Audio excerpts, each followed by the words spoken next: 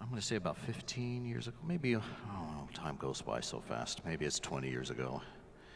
I was doing a concert, and often at my concerts, I love playing a game called Give Me 5 Notes, and I'll write you a song. And it was, I got a note that came to the stage. It was someone's birthday that night, and she was sitting in the front row, second seat in, like right where you're sitting, right there. And so using the musical alphabet, which is A, B, C, D, E, F, A, B, C, D, E, F, or G, I said, give me any one of those 5 notes in any order you like. And she gave me these notes, A, C, F, G, and E. Isn't that a beautiful melody? Yeah, when you hear it for the first time, you know, you hear it again, it's recognizable right away, isn't it? That's one of the things that we enjoy as human beings from the moment we are born, knowing the language of music when we hear it. Maybe we don't know all the language to express it. We don't know the technical language, but we understand the language when we hear it all together. When we hear this,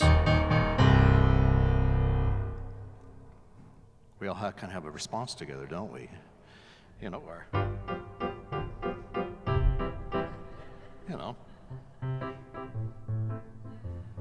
or,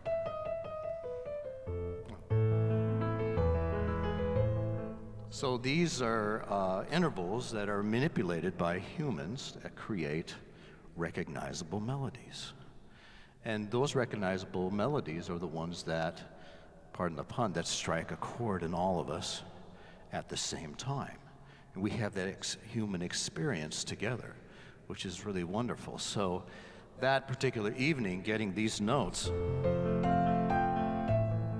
it was a wonderful gift for that person's birthday, but it was a great gift for me and also the audience and all of us who get to hear that piece of music. It's such a beautiful melody.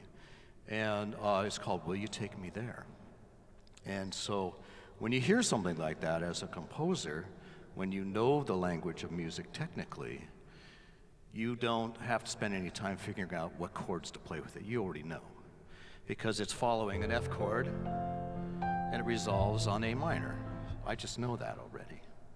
And so in that moment, you know, I can almost hear, I pretty much heard the whole song just from those 5 notes. Because it writes itself. You play that melody once, it feels like you should do it again, doesn't it? Right there, it should change, don't you think? We all feel that together. Then it changes and it goes on to something else, and you can feel it, and each note decides what's coming next. It's almost like an experience of no concept of time. Because what's happening in that moment when you're creating, the notes that you leave behind are in the past, but then you're in the present, but you can hear the future, and then it becomes the present. We all know it's going to resolve here. Can't stop. See what I mean? So you're in a kind of a, you're just here. Isn't that wonderful? I mean, it was such a gift for me to experience that. So whenever I play this song, I have a remembrance of going back to that moment and how it was created. And so here's Will You Take Me There?